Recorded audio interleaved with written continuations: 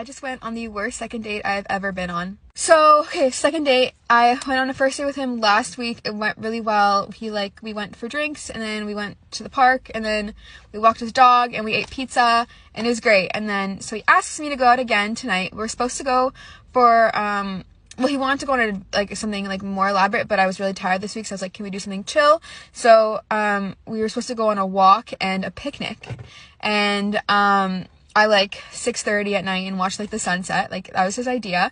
And I get to his place, where we're gonna walk from, and he's like, so like my friend is having, is in this tournament for Brazilian Jiu-Jitsu, and he's like fighting in it.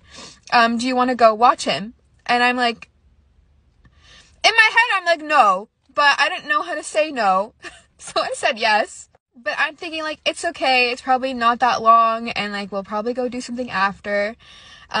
So we get there, and he pays $45 for the both of us, and I'm sitting there, and like his friends keep showing up, so it's like me and like him and then like 3 of his friends, and like I introduce myself, but like it's weird, and then like I don't know why I'm just like feeling like panicky at this point. Like I'm uncomfortable, and I'm like, so like how long is this? He's like, oh, I think it's supposed to go till 10, and I'm like, till 10?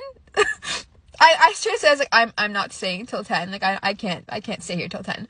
And then, at this point, I'm like not feeling good, and like I'm about to cry, and like I don't know why I'm about to cry, but like that's what I was feeling. I was feeling anxious, I was feeling uncomfortable.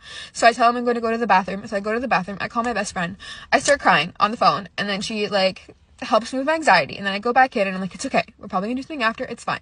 So I sit down, I'm talking to him, and I'm like, so like, can we go to like my favorite restaurant after this? Like, it's not very far. And he's like, oh, I kind of like told the guys that I would go to the gym with them at 10 p.m. So I'm like, you're gonna go to the gym tonight at 10 p.m. like after this? And he's like, yeah, like they just added me to the group chat, and like I have to go, like I just committed to it. You committed to it? Like you committed to our second date? At this point, it is 8 p.m. I'm not staying there for 2 hours for me to leave by myself and him go to the fucking gym. This man is 31, by the way. I finally get up the courage to tell him, like at 8:05, to tell him that like I'm leaving. So I'm like, hey, you know what? Like I'm gonna go home now. And he's like, oh, are you sure? Like, can you stay and watch my friend fight? And I'm like, oh, like when's he going? He's like, oh, there's like 7 people ahead of him. And I'm just like, no, like I'm gonna go now. And I'm telling him this holding back tears. I don't know if he's stupid, he just couldn't tell. But, like, I'm, like, trying not to cry. I'm telling him that, like, I'm leaving. Yeah, it's 8:27. He hasn't texted me or anything. He's still there. I go to my friend's house. That was horrible.